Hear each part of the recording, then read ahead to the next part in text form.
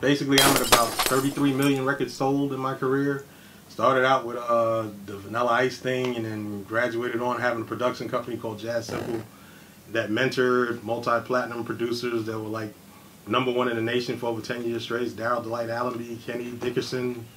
Basically, some of our history is like we did records like the Busta and Janet record, and you know all of that Silk and Gerald Levert records from the '90s, and still going. And we got Grammys and American Music Awards. All right, time out. I need you to take a breather. They got to be able to understand. Soak up. No, they want to soak up all of that. Keep it rolling. We rolling. Just for myself, that was a lot of sauce. I'm getting chills right now. That's all I'm saying. Janet Jackson, Busta Rhymes, the Silk. You know what I'm saying? You got to open your ears now. Well, my whole thing is just kind of, you know, but how it all started out was just really, you know, I was the first one to kind of like have hit records. I come from the Russel Simmons original Def Jam camp. I was like an intern running around with Russel Simmons. Like, I mean, to show you how far back I go with her, I remember when Russell and him was hustling weed up at City College in 145th and Broadway in New York. So it was actually before Def Jam and all of that. My Russell gangsta days. Oh, Russell's real gangster. Russell can hustle the mayonnaise off your sandwich. Let's just put it that way, and have you own the money. He's one of them type of cats. Like there's certain cats that just basically, you know, you ever meet a cat and he's just about money and just knows money. Right. That's what Russell is. It's like, to me, music is cool and all that, but that man knows money. Oh, okay. You know what I'm saying? It's like don't mess with him. Like I give you movies he in. Yeah, like I give you an example. Like when we was all doing them early tours and all that, what he used to do is have everybody buy their plane tickets on his credit card. And I didn't understand what he's doing. Then I called and I was like, damn, duh. What we did is we all bought our plane tickets on his credit card. You know, we made his credit rating and the amount of after about 2 years of it, I said, hey man, why do I have to buy tickets with your card? He was like, exactly. You know? Meanwhile, he done got his own Rush Airlines and stuff. So you meet people like that, and it's like, so whenever you deal with like these huge, mega successful entrepreneurs, people gotta understand, like the Russell Simmons, the Lee Orrs, the cats that I came up with, they're not degree dudes. These are hustlers. Jay-Z and them was hustlers first. Right. But their level of intellect is like ridiculous. So you can't even put that on no. Can you curse on here? Yeah. Oh, you can't put that type of shit on no fucking IQ chart. It's like that shit is not measurable. It's like dude, them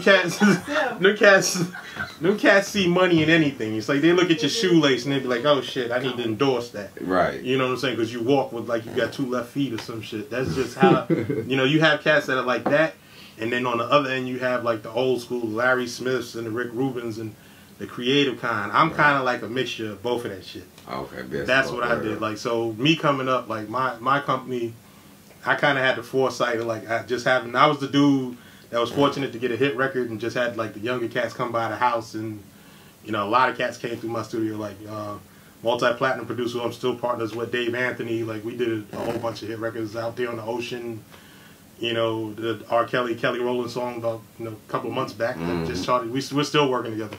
And actually, he has a label, Planet Hum, Universal Records, and he made me vice president of New Talent.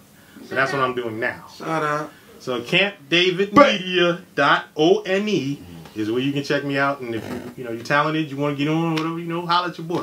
We can talk some business. We can talk some business. We can talk some business. Emphasis on business. Yeah, I got somebody who needs to do talent is cool. Yeah. But business. I shall say it again for the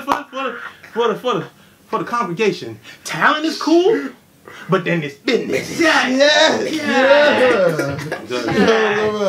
the words of the great KRS-One, talent ain't got shit to do with it. That's about 5% of what it is, business. Because, I mean, to put a point of reference on that, if you think about back in the old school days when people were paying $15 for an album, it's now a 99-cent business. So you got a whole lot of people out there lying and shit in the music videos. Them motherfuckers is leasing shit. Oh, yeah. They leasing them chains. Reels, cars. There's 1, 2 chain. There's a lot of no chain niggas. Don't fall for that bullshit. Yeah, there's a lot of green. Like there's a lot of green screen and shit. There's a lot of green screen Lamborghinis and shit. They ain't but a handful of motherfuckers. Cause I'm like, ain't but 5 people cutting checks in the music game. So don't believe the bullshit. Don't believe the hype, boy. What they say? Don't believe the hype. So if you want to put your bones in and do your work, that's how you be successful. And then what I like to tell people is, know what your enough is. Because ain't everybody going to be no damn platinum artist. And can't everybody do that shit. It takes a whole lot of luck and timing to get in that position, as well as, being able to maintain that. Right. And making a lot of smart, again, what's that I said? Talent? And then it's business. Hustling out of Grand Marquis Caprices. People always told me I wasn't gonna be shit, but I always knew that I would be.